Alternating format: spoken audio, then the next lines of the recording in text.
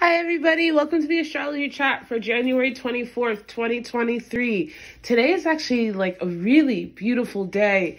The key to today is really letting yourself tap into your magic, tap into your spirituality, tap into your imagination, tap into the beauty of understanding the parts of your psyche and your spirit that you're releasing and turning into art and turning into progress and sharing it with the world, even if it's one person or just your own inner child or just you, right? Just letting yourself shine and create and be and expand.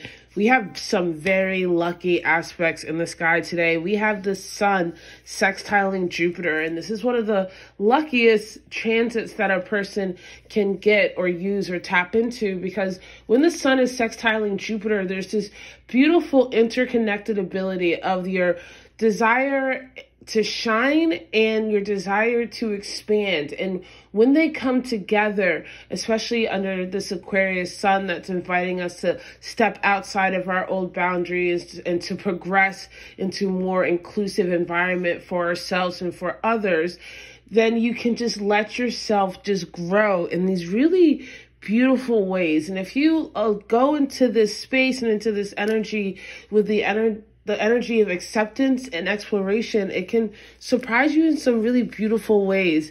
We do have an emotional tension though, because the sun is in a semi-square with the moon. So there is like this murkiness, there is a sense of not being sure how, but revert back to your experimenting. We also have the moon sextiling Uranus and Mercury. So there's this beautiful ability to communicate, to connect, to express, to let yourself find those points of integration and those points of integration so that you can expand. Now, again, it's going to be uncomfortable because you're not used to it. We do have the moon squaring Mars. So there is this tension with how like people in your immediate circle may or may not respond to it, or there's this awareness because it is the moon in Pisces of where connections have ended and it's time to go into new beginnings.